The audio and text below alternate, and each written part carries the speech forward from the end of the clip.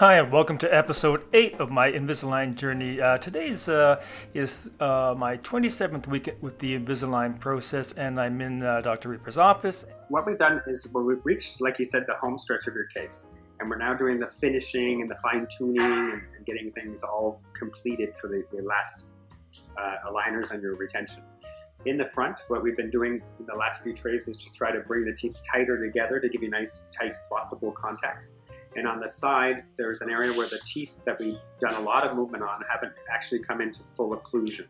And so in order to get the teeth to interdigitate properly and bring them so that they're actually contacting, we're using an elastic system. We created a little box, and you'll see that in Ray's mouth.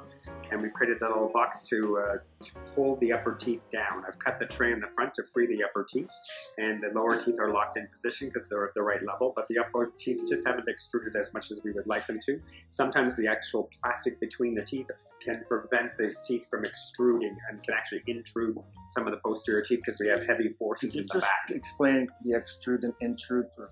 Extrude is when we pull a tooth out of bone, or like out of the, or down lower, and intrude is when we push the tooth up. So we're trying to bring the tooth down so it's going to fit into the bite, and by doing the plastic being in the way, it's kind of blocking it, or has blocked it from doing that. And so now I'm kind of created a cut into the plastic, and we're going to pull the teeth into occlusion over this next week, and we're going to see you on Friday just to see how that's progressing. Okay, so it's a fairly quick process. It's much more quick with the elastics. We could do it with trays, but then we would have a series of maybe another 10 trays to do the extrusion. So, and then we'll take our impressions and do our very, very fine finishing.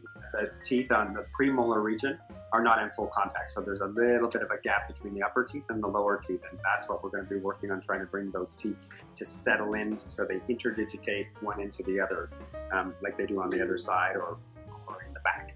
It's a huge difference. It is. You come from a class 3 occlusion and you're into a class 1 with 10% overbite. That's great, and that's just over 25 weeks. That's pretty amazing. You look at Invisalign, you look at that clear plastic, and people, I don't think, realize how strong it is. I mean, how dynamic. Everybody says the same thing at the end. I can't believe the plastic did this. Yeah.